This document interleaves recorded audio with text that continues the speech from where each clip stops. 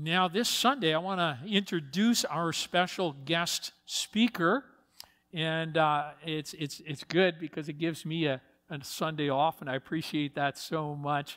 But Reverend Mike Newson, or Pastor Mike from Lawson Heights, is our guest speaker this morning, and I appreciate Pastor Mike so much. We've gotten to know each other over the years, and it's been many, many years. Pastor Mike, come on up, and I'm going to sit down, and I'm going to listen as he brings the word to us this morning. Yeah, okay. Bibles are... I thought I was going to be the special member earlier. But yeah, well, you could become a member of Westgate, but but you are special, Mike. You are. Right. Appreciate that. Let me just pray. Father, may you anoint Mike with your Holy Spirit at this time. Guide and direct him in the words that he says, Lord. May those words touch our hearts. Use your Holy Spirit to guide and direct us into a deeper walk with you. We thank you in Jesus' name. Amen. Amen. Thanks, Frank.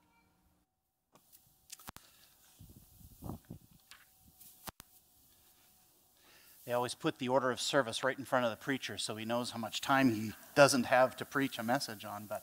Well, good morning, Westgate Alliance Church. Glad to be here today. I'm Mike Newson, as he said. My wife Bonnie is with me. We've been pastoring Lawson since 2002. My daughter Amy and her husband Andrew are there. They've come to join us in the celebration of Theo's dedication today.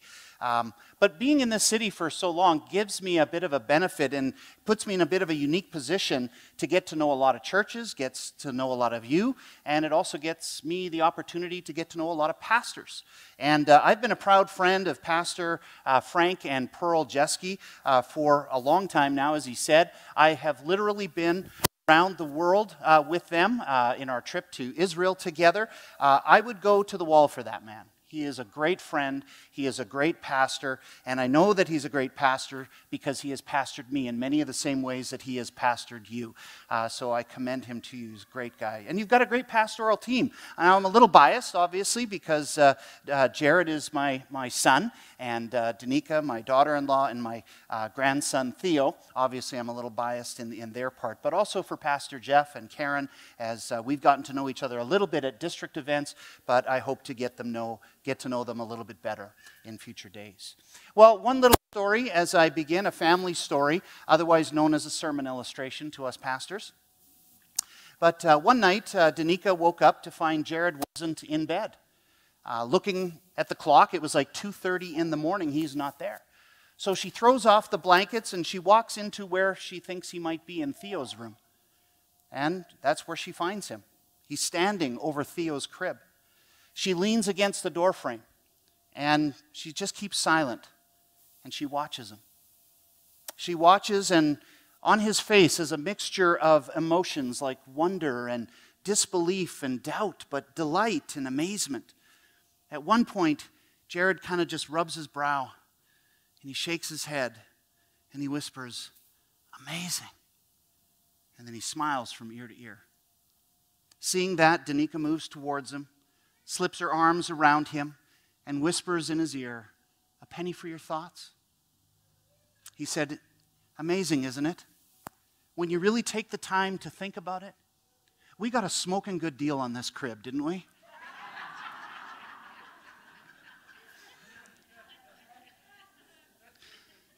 Sometimes, friends, we can all be in the same church. We can all be breathing the same air. We can be singing the same songs, reading the same Bible, and yet have different expectations about what our belief in Jesus and the church is supposed to be all about. Do you know what the most common concern is that I hear from people both in the pew and also in the pulpit? The most common concern is, where is the power of the gospel today? It comes from preachers who desperately want to see their church and their community impacted by the gospel of Jesus Christ. It comes from the believers who wonder why God seems so distant in their life and unapproachable, maybe even a little uncaring. It comes from their small group leaders who try to help a member overcome a nagging sin issue. It comes from the mom and dad who pray day and night for their kid who has been swayed by the enemy and has moved into some destructive patterns of behavior. It comes from a church full of people who go from one day after another without the miracles that they keep asking God for. And you know what? It even comes from the unbelievers in your life who will challenge you saying, why doesn't your God ever show up? You know, when Jesus arrived on the scene, we see him traveling throughout Galilee, proclaiming the gospel of the kingdom of God. And when he walked down the streets, the main streets of the towns and the villages and the cities in Jerusalem and Israel, the power of God accompanied his message, didn't it? And stuff happened. People got healed, delivered, and saved. And people started recognizing from all those wonders that he was performing that he was the Christ, God's anointed one, the Messiah. And so as he traveled, he collected all kinds of people to himself, people who wanted to enter into his kingdom and be a part of his gospel. And they joined him on his mission. He even gave them authority, the Bible tells us, to do the works that he did.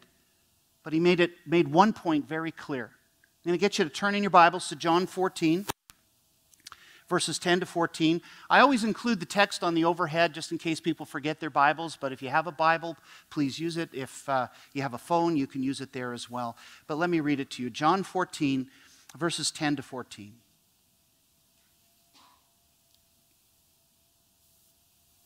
The words I say to you, I do not speak on my own authority, Jesus said. Rather, it is the Father living in me who is doing his work. Believe me when I say that I am in the Father and the Father is in me, or at least believe on the evidence of the works themselves. Very truly, I tell you, whoever believes in me will do the works I have been doing, and they will do even greater things than these, because I am going to the Father. And I will do whatever you ask in my name, so that the Father may be glorified in the Son. You may ask me for anything in my name, and I will do it. It had been Jesus' plan ever since he started his mission at that Jordan River with John. This was the purpose for which the Father sent the Son, to make disciples who could reproduce more disciples in every nation on the planet until the whole world heard the gospel of the kingdom of heaven and the plan of God's salvation and salvation in his name.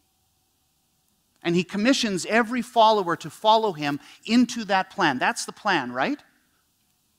My church would be responding back, right, Pastor. There you go. But that's not the plan that maybe you heard when you first heard about God's plan of salvation. 40 years ago, when I accepted Christ as Savior and Lord, I didn't come from a believing family. I had never been to church. I had never been to Sunday school, never went to a Christian camp or a VBS or anything. I didn't have any Christian experience, any Christians in my extended family. I didn't have any Christians in my block that I knew of, and I didn't have any Christians at my school until I was 17 years of age. And as a result, I didn't know what I was supposed to be doing now as a Christian when I finally accepted Christ. And so I asked my best friend, the one who led me to Christ, and I said, now that I'm a Christian, what's the plan? What do I do now? And he said, well, gee, I don't know. He said, I guess just keep believing in Jesus, just keep going to church, just keep reading your Bible and praying, and just keep your nose clean. That was it. Well, those things aren't even close to Jesus' plan, are they? In fact, according to Jesus, that's an incomplete gospel. But it's a gospel that many in the West have believed.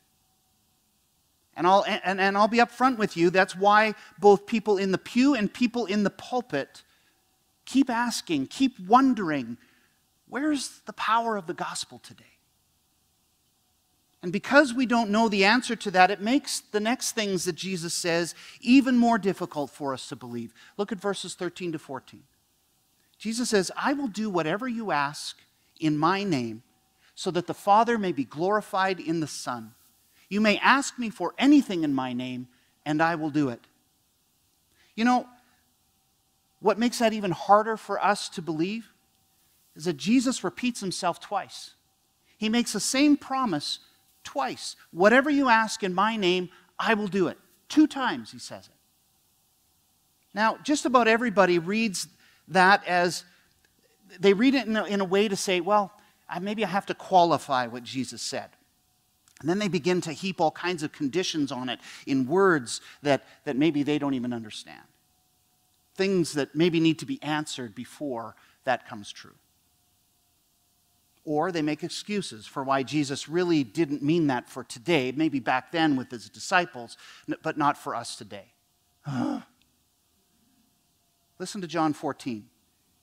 And I will do whatever you ask in my name so that the Father may be glorified in the Son. You may ask me for anything in my name, and I will do it.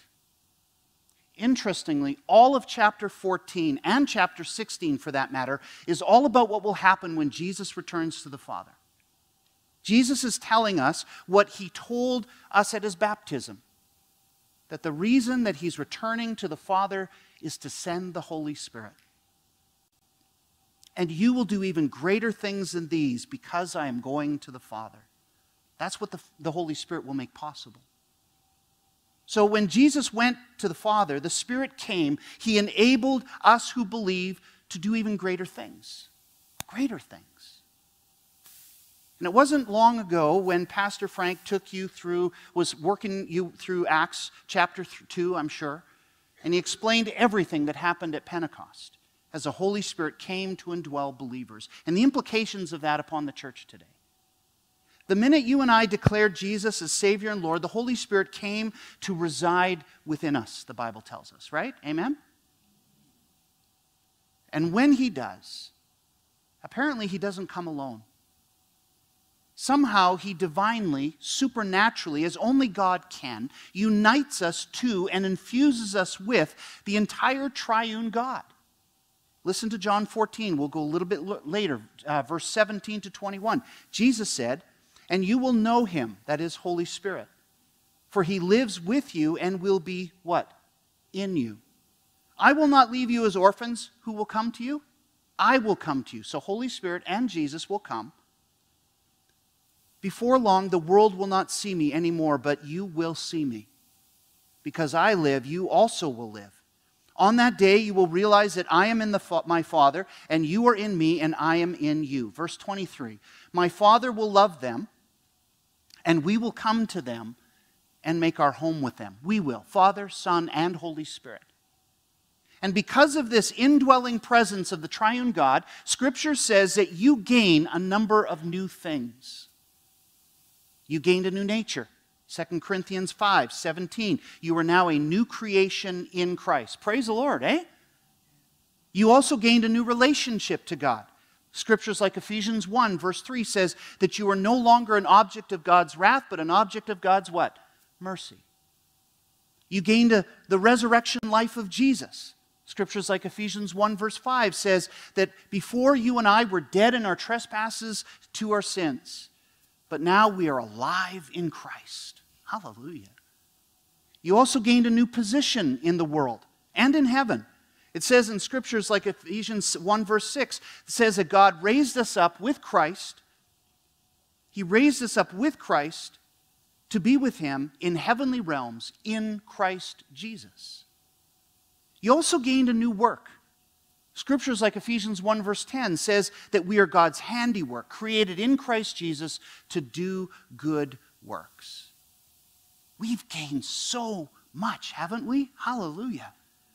And what did Jesus ask you to do to gain all of that? Nothing. Right? Nothing at all. All you had to do was ask for it, and it was yours. And he gave it freely, without condition or cost to you. Great cost to him, but no cost to you. So let's now interpret Jesus' words in John 14 with that in mind. Verse 12.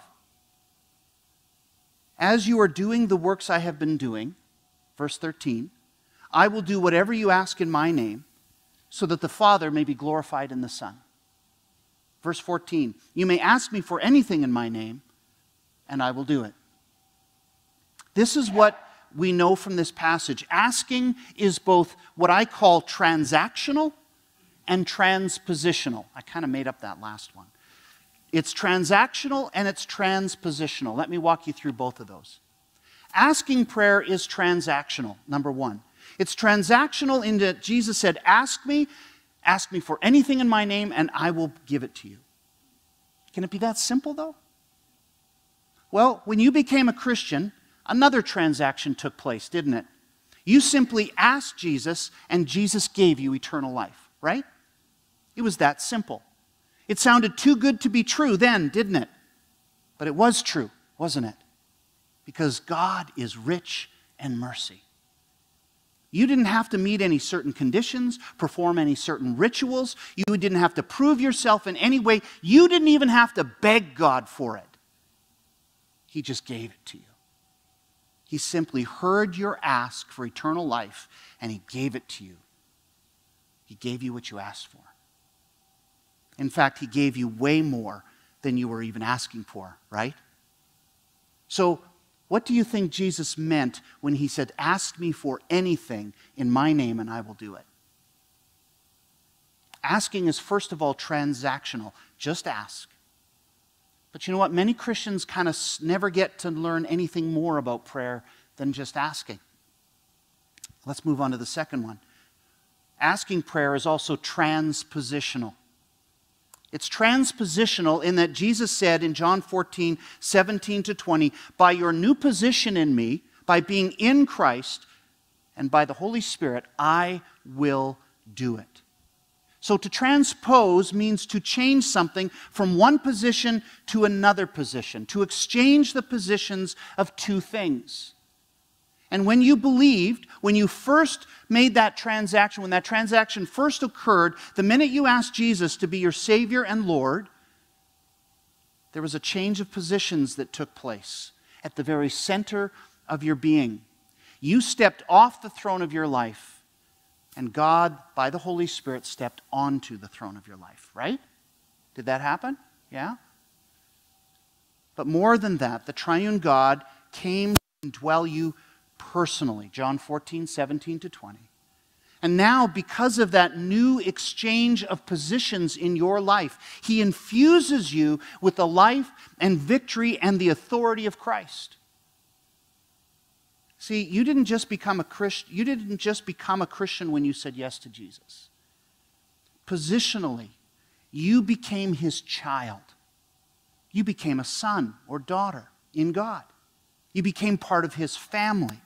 And that makes you God's family representative. It means it's His means of enacting His kingdom purposes everywhere in the world, to act through His family. You became His hands. You became the hands and the feet, the mouth and the heart of Jesus to the world. John 14, verse 12. "I tell you the truth. Whoever," you should probably underline that, highlight it, circle it, whatever. "I tell you the truth, whoever believes in me." Who does whoever include? Just the disciples? No. "Whoever believes in me will do the works I have been doing. They will do even greater things because I am going to the Father." That means, friends, that because He went to the Father, whatever we do, whatever we pray in His name, we do and pray on His behalf by His power and by His authority, right? It just follows. The whole transpositional aspect of prayer is summed up in Jesus' words in verse 19 to 20. He says, "Before long, the world will not see me anymore, but you will see me. Because I live, you also will live. And on that day, you will realize," light bulb moment, "you will realize that I am in my Father, and you are in me, and I am in you." And I think I see all kinds of light bulbs kind of going off here today and sometimes. Moments where you're saying, what this means now is that with Christ in me, I am called to do the works of Jesus. You are called to proclaim the lordship of Jesus wherever you go. When we reproduce disciples in all nations or in our church, we are reproducing His lordship everywhere until the whole world bends the knee to Jesus, right? When we pray for people and ask for miracles, we are praying for the lordship of Jesus to overcome their burdens and their demons. And we do all this in Him and by Him. And that's when we won't have to bemoan the fact anymore that there is no power in the gospel that we say we believe in. Because it will be happening. We will see Jesus at work around us. Because He's alive, right? You just went through Easter. Come on, He's alive, right? Amen. He's alive.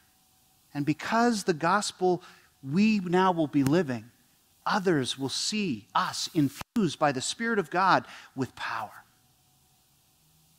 So much so that the preacher who desperately wants the gospel to transform his church and his community will see it.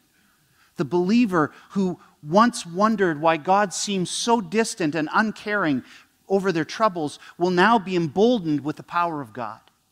The small group leader who tries to help a friend in his group overcome a nagging sin issue will see deliverance and victory for that friend. The mom and the dad who pray day and night for their kids not to be swayed by the enemy will see their kid declare Jesus as Lord and get filled with the same Holy Spirit they are, and finally do the works of Jesus himself. The pews and the lobbies of this church will see followers of Jesus with hands on shoulders after the service, before the service, praying for one another. When a need is asked in faith, they pray for one another in power. And they see miracles of God take place. By the way, you don't need your pastor for that. John 14 tells us that everyone who believes can do these works. And when we finally get to the place, when Westgate Alliance Church finally gets to that place, it will begin to carry all of that work out into the streets, into their workplaces, into their schools, into the cafes and grocery store lineups in their neighborhoods. Even that unbeliever who is a strong atheist and would challenge you every day about your faith will see the people of God doing the works of Jesus, and they will not be able to deny the kingdom of God has showed up. That day can be today, friends. It can be today for Westgate if you believe in Jesus and believe what he said. So what do we say about unanswered prayer then? Well, here's our third point. Why are our prayers unanswered? The transactional part of asking, I think we get. We ask and Jesus answered. But here's the thing. The transaction can never be separate from the indwelling relationship with Jesus. Does that make sense? Christianity is fundamentally a relational faith. We can't remove the relationship piece from our faith and retain the same essence of Christianity that Jesus meant it to have. In Jesus' name assumes a backstory in your life. It assumes a relationship with Christ. Yet many Christians treat Jesus like a genie. If they need anything from him, that's when they call out his name and they maybe rub their Bibles and say, "Show up, Jesus, do your stuff." And that's when we seek him. But if that's the only time we seek him, aren't we only seeking him for his gifts? You are only able to pray at all. You are only able to be heard at all because of how you are now related to God in Christ by the Holy Spirit. Look at how the relationship that Jesus had with his Father is all over chapter 14 and 16. It's the basis of everything he did on earth, isn't it? How did Jesus teach the disciples to pray? He said, "Our Father." He included them in that family. And because of our faith in Jesus, positionally and relationally, we are his kids too. You are a child of God if you profess faith in Christ. Amen? And when he made reproducing disciples, he said in John 15:8, "This is to my Father's glory that you bear much fruit, showing yourselves to be my disciples." When he worked miracles, Jesus declared, John 5:19-20, "Very truly I tell you, the Son can do nothing by himself. He can only do what he sees his Father doing." There's the dependency on the relationship, right, with the Father. Because whatever the Father does, the Son also does. For the Father loves the Son and shows him all he does, all his works. Please remember this. There is no transaction without relationship. So if you're not confident in the relationship that you have with God, if you're not confident that God hears you when you pray, then you need to spend more time in your relationship before you get asking. Because if you're not confident in the relationship that you have with God, then you're going to get delusioned with prayer. And that's why I see so many people Their knowledge of God is shaped by how God performs for them, not by what they know about God. They think because God hasn't answered their prayer that He either doesn't care about them or maybe He doesn't have the kind of power He says He does. Friends, know your God. Know the triune God. Number 4, answered prayer is joined to doing Jesus' work. Should be a natural follow-through now, right? Answered prayer is joined to doing Jesus' work. Verse 10. Very truly I tell you, whoever believes in me will do the works I have been doing, and they will do even greater things than these, because I am going to the Father. Let me review to you the works that Jesus did. Work number 1. From His baptism at the Jordan and on, Jesus remained dependent on the Holy Spirit, and then He continued traveling throughout the land. Work 2, Jesus proclaimed the gospel of the kingdom of God everywhere He went. Work number 3, Jesus made reproducing disciples, disciples who could make more disciples generation after generation until all nations are reached with the gospel of God. Work number 4, Jesus operated in the positional authority of the Father, healing the sick, casting out demons, and occasionally raising the dead. He remained dependent on His Father for all those things. I can do nothing except what I see my Father doing. And these are the works Jesus said those who believe in Him will do also. Wrap your head around that thought. Now that's a far cry from the works that my friend told me to do when I first believed. When I asked him, now that I'm a Christian, what's the plan now for me? What do I do next? And he said, I don't know. Just keep believing in Jesus, keep going to church, keep reading your Bible and praying, and keep your nose clean. But that's not the works of Jesus, is it? And that's not what the kingdom of God on earth looks like when Jesus taught us to pray. There's nothing supernatural about that kind of living.